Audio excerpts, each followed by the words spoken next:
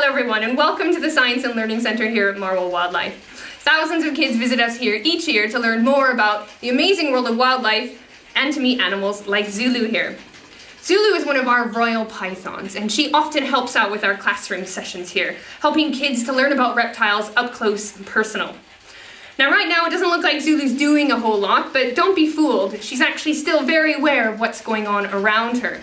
Just like we use our nose to smell the air around us and help us suss out what's going on, Zulu uses her tongue. And as you can see, she's sticking it out quite a bit. And what she's doing with that tongue is actually bringing the air into her mouth, into the bit on the roof of her mouth called the Jacobson's organ.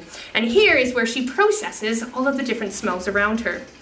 Now in the wild, these would help snakes like Zulu actually find their food. In this case, here at Marwell, we feed her lots and lots of mice.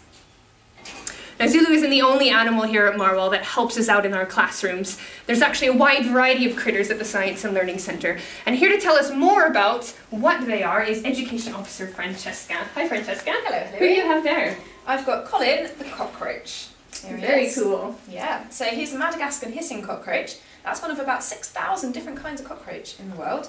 But he's very special because he makes this unique kind of hissing sound.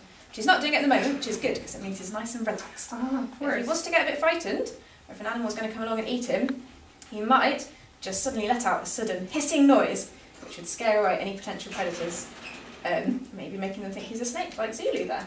Excellent. And when you introduce Colin to the kids that visit you here, do you find that they're really keen to meet him, or do you find them a little bit grossed out by him? Usually they're pretty keen.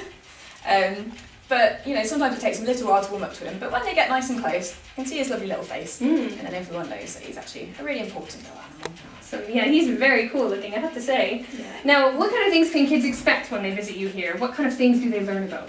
Oh, well, they learn about all kinds of different things, from classification, whether animals have fur, feathers or scales, or rainforests, or adaptations to habitats as well. And we cater for all the age ranges, so it's from tiny little kids in nursery or foundation age, all the way up to higher education. So a little something for everyone. Brilliant. And it's all curriculum linked as well. Excellent. Well, it sounds like you have loads of fun here, Francesca. And if you'd like to learn more about how you can visit our Science and Learning Centre, feel free to pop onto our website. It's www.marwell.org.uk/education. Thanks for watching and we'll see you next time.